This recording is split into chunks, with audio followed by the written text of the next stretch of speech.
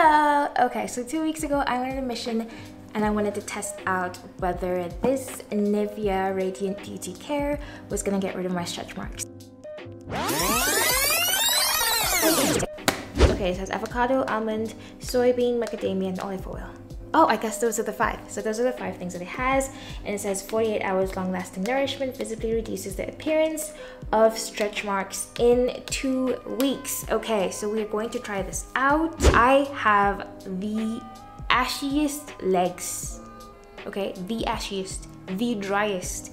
If you're looking for dry skin, I'm your girl. Okay, I am your girl. I am dry skin. I don't know what. Maybe I didn't drink enough water, I don't know what it is, but I'm gonna try and drink lots of water as well. And we can see what happens because it says 2 weeks. We're gonna look at my stretch marks. I've got stretch marks all over, but I'm gonna show you the ones on my knees, okay? Let's get down. I brought you all the way down here. Okay, so because we wanna make this experiment fair and we wanna see if there's any visible change, I'm going to leave the camera at the exact same settings when I film this after 2 weeks. So it'll be 3.25 the f-stop, 125 on the shutter speed, and the ISO is at 200. And the light that I have here is set all the way to 100. So that's a variable that's not going to change. But the camera settings are going to be exactly the same. And I'll try and film in this area, which is close to the couch. Okay, so I'm gonna show you my dry legs. I've taken a shower and I haven't put any oil on my skin or anything. So these are how dry my legs are, and you can see the marks that they stretch. Is the focusing? Are around here. So I've got visible stretch marks around here. And yeah, and my skin is just generally quite ashy. I've been using it every single day, sometimes twice a day because it gets really hot in Nairobi. At the moment we're in summer, so I've been using this sometimes twice a day, and I honestly, as the lotion, I really love it because it doesn't. I'm a sort of person who, to be honest, I don't like the feeling of lotion. Like not lotion, but like oil, for example, like jelly, petroleum jelly. No, it's not for me. I can't. It makes me feel like a slug. So I like that this, like when you put it on your skin, it's not like floating on your skin. It's like gets into your skin, and it's just like, it's like a wave, like a dolphin. Like it just like, it becomes like one with your skin, so you don't feel like a slug.